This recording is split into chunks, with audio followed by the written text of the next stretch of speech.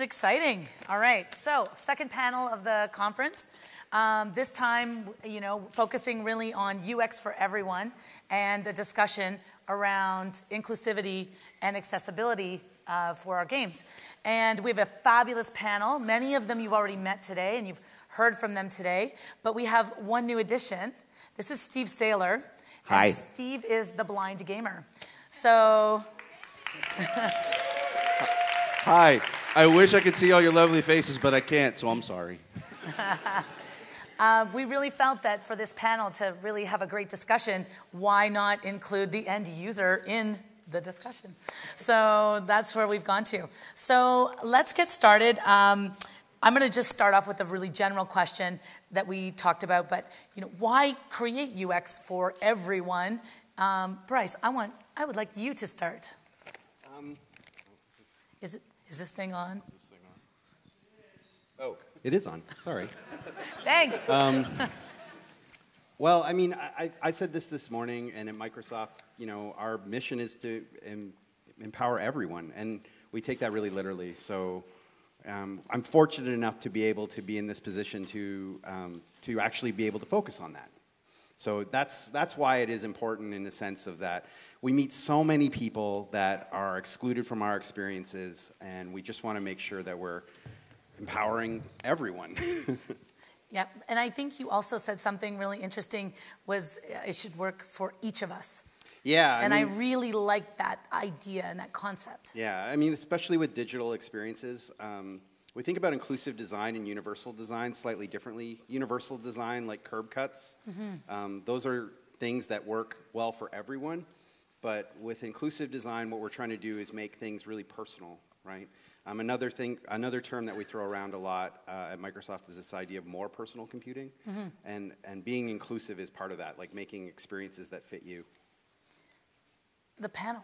Anyone else have something to add? I already said it recently, but I would scream it from a mountain that it's our job as UI UX people to make our content usable. I get asked pretty frequently, another thing that I kind of didn't mention before, what's the financial benefit, I guess, of doing this? And the reality of that is when you exclude a large group of users, they're not necessarily going to buy the content. And so there is no real way to quantify that unless you make the product and cater it towards them, and then suddenly you have a loyal fan base that didn't exist before. So that is, from a financial perspective, if that's important to you, especially if you're a small company trying to figure out how to make this work, that's a pretty important thing to consider, that now you're going to have users that you would not have had before.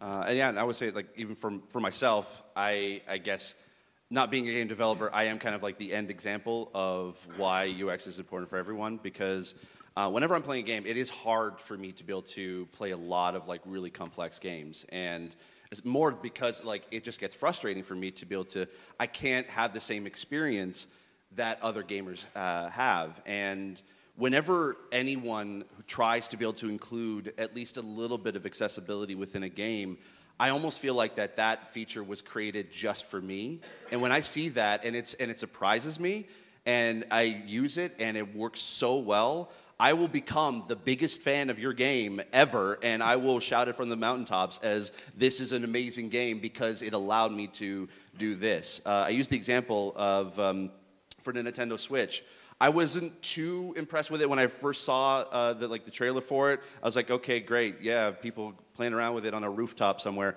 But for me, it was like 1-2 switch. Doesn't seem like it's a game that would be worth anything because Wii Sports, okay, that's that version. But when I got a chance to play it with my friends, the fact that it could have been intentional, it could have been unintentional, but the fact that there was a lot of huge text on the screen, everything was audio cues, and I was able to basically play with my friends at the same level that they are, and it made me feel like I was included and that I was a normal gamer in of itself. And so I will gladly say that I am the biggest fan of the 1-2 Switch, and I carry it with me almost all the time to kind of showcase this is what this platform can do, and this is why I like it. And I am now the biggest Nintendo Switch fan ever, and I will gladly be able to say to everybody, definitely check out that game. I know it's expensive. I know it should have came with the system, but I definitely recommend at least checking that out if you really kind of want to see, for me, a perfect example of accessibility in games. Yeah, I mean, I think everyone's covered the bases there. I mean, you can sort of split the argument up into three pieces, right? So there's the, there's the general, so, there's the moral case, right? Obviously, everybody should, just as a principle, be able to enjoy all of these experiences. It's just, a thing we should accept. If that doesn't work for you, then, there's the, if you love games, then why wouldn't you want to share them with everyone as well? But then there's also, the business case, like I mentioned in my talk. Lots of people have made that sort of argument about the bottom line. One example I can think of is Tom Abernathy's talk in the GDC Narrative Summit, maybe 2014, I want to say. He made a really good business case for inclusivity and accessibility. So yeah, I mean, I think that it just makes sense, right? The other thing I want to point to, so while we're talking about inclusivity, one of the things that, so one of the reasons as well that I've sort of wound up in the tool space, rather than just sort of making games, is also to sort of empower creators as well, include creators in the sort of, more types of creators who maybe there's people who didn't necessarily, people who are writers who didn't necessarily want to write for games before, but maybe now want to do more interesting character-driven stuff, right? So kind of that's another impetus for me, certainly. It's funny because we're touching on it here, but at the end of the day, it is hard to find time. And I think, Alex, you were maybe talking about this in your talk, for the producer to greenlight certain features if you're, how do you sell it through, right? So I don't know if, Alex, you kind of gave your thoughts on it. I wonder if anyone else on the panel, either Mitu or Bryce, has thoughts on, how do you successfully make the business case with your producer or with your team to say, we really need to do this when there's sort of a resistance? Because at the end of the day, you got to ship a game, right? I mean, I've been fortunate enough to sort of work on just like, tiny indie teams, or for myself, or, et cetera. So I haven't had to navigate the sort of big corporate sort of maze. So maybe you could speak to... Well, actually, it's interesting. I mean, the majority of my work is platform. Mm-hmm. So my solution and our solution to that from our end is we're trying to figure out how we can put more of this on the platform so that you don't have to build it. Like, what can we do as a platform provider to make it easier for you to make your content accessible? Right, and then it's just available to every developer on every game to help more people play. I will say that, again, from the indie perspective, though, I mean, the flip side of it is it can be more difficult, right? If you are a small team who has very limited resources, you kind of have to make the business case to yourself, right? Mm-hmm. Why you should do these things. So, it kind of goes both ways. There's difficulties on both sides there. Mm-hmm. So let's talk about, what does maybe inclusive and accessible mean to you in the context of games? Maybe, I don't know, Mitu, you want to start with that one? What does inclusive and accessible mean? I think that, inclusive, again, like I mentioned in my talk, inclusive is really about creating experiences which, it's not enough to just have diversity, right? Diversity is for maybe, I don't know, like, maybe that's for like marketing people to worry about or whatever, where it's like, okay, are we bringing in this segment of fans, and are we, do we have this demographic coverage, for example? But then once you bring them in, like, if you're not actually creating experiences which are meaningful to them in some way, or make them feel included, then it's not really going to work. I mean, I think in some ways, inclusivity is. It sounds really silly to say, it's the opposite of, actively excluding people. And there's been a lot of things in games historically which have actively and aggressively excluded people. So maybe the lack thereof. Yeah, I would add to that I think, to me, it just means that getting to a point where it just feels completely normal to see a woman of color lead character in a game, where you don't look down the Twitter comments and see people talking about how we're trying to push an agenda because we're representing a person who makes up a huge population of the world, or a percentage of the population of the world. So the fact that people still comment like, oh, you're trying to be political, you're trying to push this, just because we have 2 women of color in a game, that to me means that we still have like a lot of ways to go with diversification and being inclusive. Yeah, and I think, so, you know, your point earlier around diversity is kind of the outcome of being inclusive. I think accessible is also the outcome of being inclusive, right? So it all sort of starts from that place. Yeah, I like what you said, Bryce, about that. Gaming is for everyone, and like I get it. I am privileged the fact that I am a white male, so I'm already inclusive in that regard. And I'm not expecting a main character of a game to be blind, although that'd be kind of interesting to see. I'd be interested to play that. But I think that I like that aspect. It's like gaming is for everybody, and it was tough for me growing up because there wasn't a lot of games that I could play.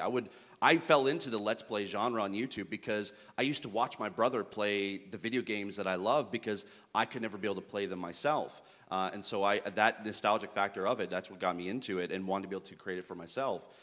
So being able to pick up a game at any given point and be able to feel like that I am included by being able to play the game and that it's accessible to me, that to me is awesome. Actually, that leads to a really good question. Maybe each of you could share a good or bad experience where where you had a good or bad UX, or inclusive or non-inclusive UX, really made a big impact on you, either making or playing. Oh, I was like, it was okay if I said. Okay, I have to preface this by saying it's not you, it's me situation. But if there's two, again, I've already mentioned the good example, 1-2 switch. That's a really good example for me. Unfortunately, a bad example is I was playing the first Uncharted, and I didn't You're work still on friends. that. I know. You're still friends. It's okay. But no, because this was funny to me, and there's place. I assume a lot of people played it. There's that tomb that you go into the first time, and there's that cylindrical sort of cavern that you have to kind of jump from ledge to ledge on the walls to be able to slide down this one vine. I died 20 times just to probably try to be able to do that, and that was the funniest thing to me. But I could see where that could be extremely frustrating. And then the second example, again, it's not you, it's me. In Assassin's Creed Black Flag. Okay, wait. Do you have a Microsoft example? Just kidding. I have a bunch. Halo Reach was hard. Sorry, Dave. Let's just pick on everybody. Why not? Okay, right yeah. there. Let's burn bridges as we go. It was again. It was Black Flag. I love that story. I love that game. I am a huge Pirates fan, so I like being able to play it. But when I'm having 2 ships attack me, and I'm having to be able to try to accelerate my ship, but also turn it so it doesn't run into an island, but then also moving from one side to another, be able to shoot my cannons while 2 ships are still shooting at me. I was my hand was like this claw, and I just couldn't I just didn't have the eye-hand coordination to be able to go about it. And again, that I know that's it's only a situation that I would be in, but it was hard. I'm calling I'm the creative sorry. director. I'll get him to revisit that. This is how this stuff happens, though. It's you didn't think about that, and then you actually talk to consultants or talk to people in the community, and you're like, oh, shit. Yeah. I didn't. It's true. I didn't even consider that because I don't really have anything to add to that as far as something negative or positive for me because I'm privileged. I'm an able-bodied person, so I never had to think about that prior to speaking to people in this community. So, and it still requires me, even though I've thought so much about it through Uncharted, I still continue to speak to people in the community because, like I said, it's easy to forget. It's easy to just not realize things like this. I'm trying to, since I talked about character creation, I'm trying to think of any particularly egregious examples. The only thing that's coming to mind, and this is me kind of situation. So my first MMO was EverQuest, and EverQuest is still kind of the game of my life. So much of my late teens went to that. But I remember the very first time I loaded up EverQuest, and I was on the character creation screen, and I was and I wanted to create a human female character. And I was kind of, going through the options, and I was like, oh, I think she looks kind of, and I was like, and because I knew that this was, I was super excited about the fact that this was going to be a world that I inhabit, which is, persistent, et cetera, and I was like, I kind of want to make myself, right? So I was like looping through the options, and I was like, oh, she looks kind of tan, and I was like running around West Freeport with this character, and I was like, it's pretty dark here in West Freeport. And then I went into the settings and I turned the gamma up, and the character was like super white, super blonde, did not look like me. And I was like, oh wait, the only so the only people of color in EverQuest were a particular race, the Erudites. So yeah, anyway, that was my story. Do you think that if you were able to create something that looked more exactly like you, that you would have had better engagement in the game or enjoyment in the game? And why is it even important that we look at these kind of diversities? If storytellers want to tell certain stories, is it even important? Yeah, I mean, I think that I don't think it's wrong for people to want to see themselves represented, right? I think that people should be, and I've played games all my life, and I have no problem relating to characters who don't look like me. Like, that is a thing we can do. We have human empathy, and we can sort of extend out our sense of embodiment to anyone, or relate to any character. But just occasionally, I think it struck me at some point in my life. Wait a minute, like my white male friends don't necessarily have to think about this, right? They don't have to think about not seeing themselves. So yeah, I mean, I think it's definitely important. When I was a kid, I idolized Jane Goodall. I wrote her letters and things, and she actually wrote me back. Jane Goodall, I am assuming everybody knows who she is, but she works with chimpanzees, and she's like the most amazing person on earth. But I ended up going to school for sciences before I got into art, and it was like, it started with that. Like, I saw a woman doing a thing that I thought was so cool, and there is something real about that, especially to a child, to see somebody doing a thing that they really admire, who looks like them, makes you feel like, I can do that too. And I'm sure you've all experienced this, men, women, everybody in here. You see that person, that character, Indiana Jones or whoever you're looking at, you're like, yeah, that's cool. I want to be just like that guy. And I think that has a really real impact on people. And so you have to consider, if there's a group of people who do not have that, what does that say? Definitely. So I think the way that representation is super important. And I think we all want to see ourselves in games. And I know Alex and I have been talking a lot about accessibility today, but there is a certain aspect of representation that we do too. So when, Steve, you talk about like, you don't want to be the blind player in the game, I actually am honestly, genuinely like, why not? Like, there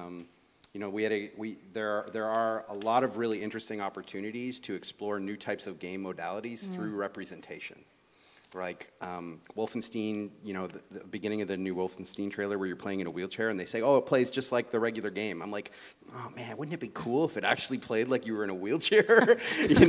Like how does that change the game? And I think that's when we can start to look at representation as a way to, this might be a little bit far-fetched, but when we think of representation as a way to re-experience these games from a different point of view, it becomes really powerful. Mm-hmm. You know what? We're going to open this up to some questions for our lovely panel. We want to have a good discussion today, and I'm sure a lot of you have thoughts on inclusivity or accessibility, or just have comments. So we'd like to open it up to the room. If anyone has questions. While people are getting up, I just want to add to the sort of representation point. I think for me, the thing I realized that I've always done is this kind of weird fuzzy matching process of like which character is the most like me, right? Yes. So, like, oh, Street Fighter, I'm going to be Chun-Li because, it's the woman, etc. And so actually with EverQuest, I actually ended up going to Dark Elves, interestingly. Says a lot. Yeah. Also because I'm evil, but anyway. I've got a question. I'm wondering if we would all benefit as developers and, in turn, our players, if each of the major platform manufacturers, Microsoft, Sony, Nintendo, in the dev kit mode, because we know all the dev kits have their own dev kit modes, if they just in hardware supported the various colorblind simulation options or in hardware supported HiCon mode, because a lot of the teams don't have direct access or don't have the time to create all the pre-scan out pixel shaders to do all of that stuff. But if it was just embraced at the hardware level, we might be able to better simulate across all of our testers what the different colorblind scenarios might be. Yeah, I mean, I think that's a really cool idea, and I'm going to take it. But I also, as I said earlier, simulations is kind of tricky. You still really want to talk to people. But yeah, it's definitely a good idea of what kind of tools we can offer developers. Yeah, I agree with that. And like there are actually, for anyone that's interested in finding access to those like filters and things that I was talking about, there are people that make those open source. And I was talking to somebody out in the hall about how, just like Steve just said, the accessibility community, if you go to them and are like, hey, I'm trying to make my game more accessible, they will jump on that. And anyone that's making these tools is going to want you to have access to the tools, simply because there's so few games that put such a focus on accessibility. So I think that's an amazing idea. I hope Microsoft does it. I hope Sony does it. I hope Nintendo Switch gets on board, because yeah, I think that's an excellent idea. And it also that's going to constantly remind developers that this is a thing that they should be thinking of. I mean, in particular with colorblindness too, Karen Stevens, who does accessibility for EA, she actually put out the source code for the EA Madden colorblind settings. So you can just ask her, and I think she'll give them to you. She gave them to me. So. You can kind of see that, he works for Microsoft, I work for Sony. People that are involved in accessibility, it kind of transcends, and also inclusivity in general. I don't give a shit about the console wars or whatever. It's really great to have somebody else or other people that are interested and involved in this. So the community of people that are working on this tend to be pretty giving with the content that they're creating. Hi. So kind of as you just said, no one really would be against accessibility or a larger audience, and yet these features don't get implemented, or they're on the plan but then they get cut or scope gets reduced. So what do you think are the greatest barriers to these things actually being implemented? Does talking about creating a bigger audience or a more inclusive one, an inclusive game, actually change people's minds, or how are we going to solve that problem? I honestly feel like it's lack of resources. Anyone here that works on a dev team knows just how tight time is on these things. And so if you haven't considered it from the very beginning, now you're looking at a game that's probably had scope cuts already. Adding things that at first glance, when you first look at what it takes to make a game barrier-free, it's this is so much work. It's just, and it's daunting.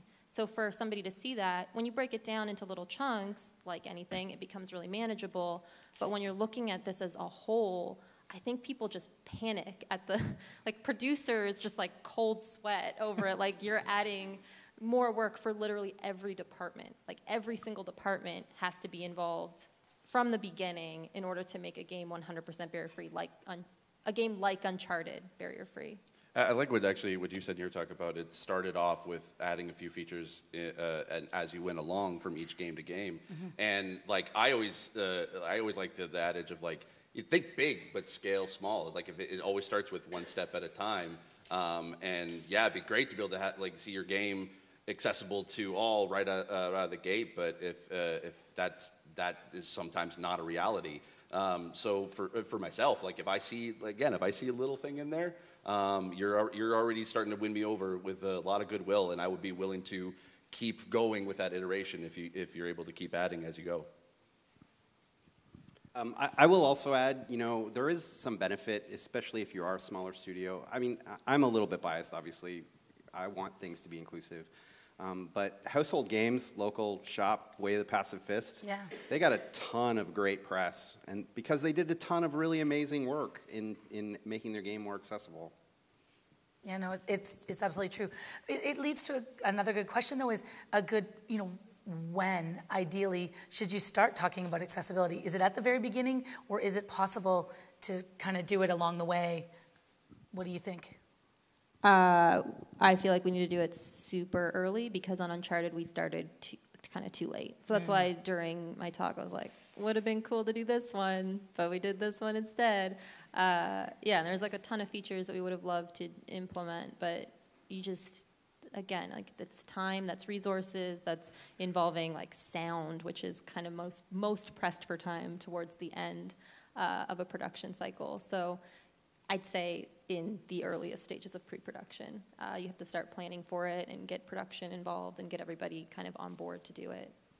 I mean, I'll add to that in that, you know, if you are going to start early, and you should, obviously, feel free to like limit your scope, you know, yeah.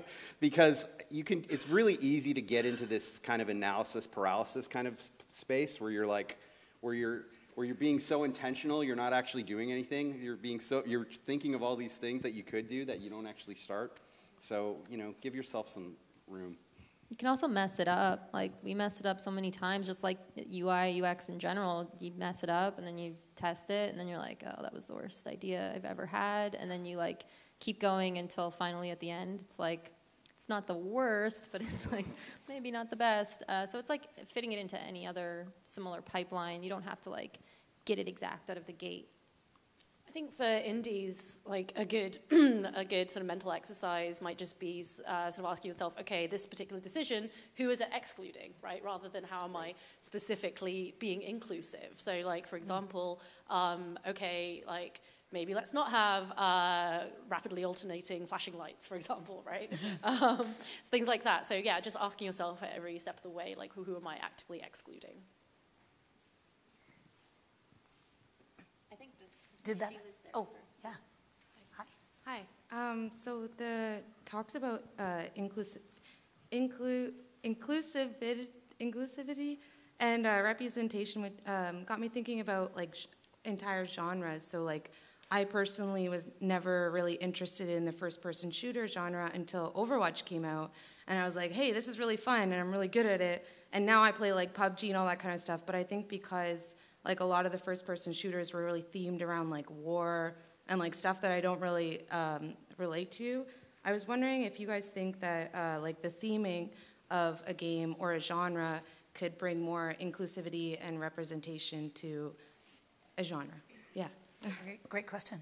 Yeah, I think absolutely. And I think, you know, and I think the problem often with, you know, with like, you know, military shooters, et cetera, is like, it's not.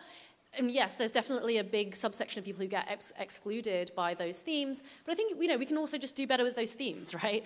You know, just the idea of, again, characters being disposable, right? You know, and I don't want to be all, what if you could talk to the monsters? But what if you could, like, you know, what if the idea of an NPC who you are, you know, who is meant to be like an enemy, and what if they actually had more depth to them, right? What if they were sort of, you know, fully fledged human beings and not just these sort of tokens? And let's face it, like often in certain military shooters, they're represented in a very particular way, which dehumanizes vast swathes of people. You know, what if we could have just better stories like that? So I absolutely agree that, you know, we do need to, and that goes back to building tools for more creators as well, right? So more, the more we empower more groups of people to make these experiences, the better. You actually brought up PUBG, which I think is a super interesting game that's obviously being talked about a lot right now, in that there's so many different ways you can play that game and actually win. So the only time I've ever come even close to winning a PUBG round, I hid behind an open door in a bathroom, and the circle just like closed on me, and I was like, hell yeah. Yeah. Nice. Yeah, I'm winning at PUBG. 0 kills. Number 2. I seem to survive by like crawling through the grass. Oh man, I hide in so many bushes. Yeah. It's like the best way to play PUBG.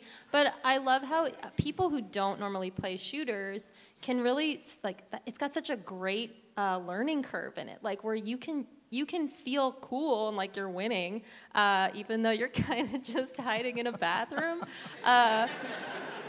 But what a great way to like sort of start including more people that don't normally play the game. And I think that we've seen that in the numbers, like how many people play it who probably didn't normally play games like that. That game's amazing too. I love PUBG. Hi, I'm Justin. So there was a question earlier talking about you know, first party providing accessibility tools to developer to make their lives easier. And I was just curious, do you think well, is there a point now where like maybe having accessibility features will become part of the certification process? So in order to ship this game, you need X. Does that exist right now? And if it doesn't, do you see that happening anytime soon? We don't tell developers how to make games. You know? Yeah, it's really that simple. I mean, we're advocates, but yeah, there is no talk of making accessibility TCRs. I kind of hope we do it. I feel like I hope that it starts to feel pretty backwards to not include groups of people. Like, I hope that people see the work that's been done. Maybe that it not become a requirement, but just one of those things that like becomes kind of standardized. That like, if you're not including it, then you know you're sort of behind. That's what I'd like to have happen, where it feels like it's a choice. Well, I mean, we talked about like yesterday, carrots and sticks, right? We're much more interested in carrots than sticks. Mm. Hello. My name is Fabian. I'm a lead UI artist on the next historical Total War, and I'm always thinking about ways to improve the accessibility. The two most obvious things that come to mind is, you know, color blindness and proper subtitling standards. And I was just curious, if you had to pick one extra accessibility feature, what would your favorite be? I can't do that. They're all my favorite. No, I mean, it really does depend on the game that you're making. But I mean, you picked out two great ones. But yeah, it really depends on the title and the genre. Please make text bigger. We'll try. There are many games I have to sit like centimeters from the screen in order to be able to read your text, and they're really great, well-written text. But if I can't read it, I'm gonna pass by it, and I feel bad because that writer put a lot of time and effort into it, and I don't. Just make it bigger, please. It's an interesting observation because, like, I come from the console space where, you know, when you're sitting on a couch and you're playing a game, you need to have large text. But then when you move into a PC space where you work with other PC developers, the font size just drops dramatically. Like, everyone wants to work with very tiny font sizes, especially in large strategy games. It's, yeah. The font size thing too, you're going to have the emergent benefit of that's like there's a lot of people that would like it to not be tiny illegible text. So you could maybe think about it that way if you're trying to weigh like cost benefit, is like what's something that I'm going to definitely get, you know, some other emergent benefit from. Thank you. Do we have any other questions? If we don't have any other questions, we might be able to have maybe a final word from each of our panelists, and then we'll break. Got anything? What do you got for us, Bryce? I really appreciate everybody and the questions that you've given us, and just know that if you have any more questions, I know that this is going to be new for a lot of people, and it's okay to ask, so please ask. Yeah, I feel the same. Like I really appreciate when people reach out to me. I've had people make suggestions through Twitter. Like one of the big ones we got that I'm pretty sure we implemented for Lost Legacy was options for mono audio. People who are deaf in just one ear, when you design the game to be surround sound, they're missing like half of what they're supposed to be hearing. And so that wasn't a thing that we ever considered, but somebody tweeted that at me. It was just one person was like, hey, could you do this? And so I went to the audio team and was like, can we do this? They were like, yeah, well, we'll look into doing that. So when like people reach out and start those conversations through Twitter or whatever, that actually really goes somewhere. And so if you have questions about it, there's like a huge community that you can tag. It's like A11Y, right? Ally. That's like how you kind of access the accessibility community through Twitter. And there are going to be so many people that are going to like want to answer your questions and help you out, as well as like there's Reddit groups and forums and all sorts of things that that are available to you. I wanted to say that first off, I as a gamer, I appreciate the work that goes into making a game. I'm not. I don't understand sort of the hostility that can be made from players to game developers, because it's like this is your passion just as much as it is ours when we get to play your final product. So I do appreciate, and I'm honored that I was asked to be here today to speak to you. I know for myself that whenever I'm playing games, I feel like I'm included too, and I feel like that my lack of vision when I'm playing a game that I enjoy, that I'm able to play, it makes me feel like I'm included, and in a weird way, it makes me feel like that I'm normal, and for me, my vision is my normal. So it's hard for me to explain kind of how I'm able to see, but being able to play a game that my friends are able to play, and they're getting and I find out they're getting the same experience that I'm getting when I play your games.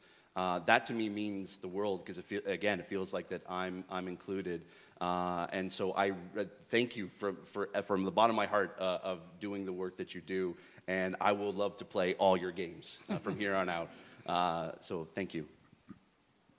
I think to cover the sort of representation question again, so inspired by what you said, Bryce, don't be afraid to ask questions. I know, so I think I've been aware of sort of developers who thought, I don't necessarily want to include this type of character because I'm worried about getting it wrong, right?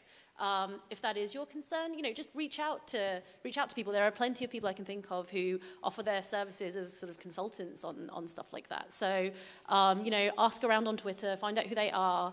And just don't be afraid to ask questions.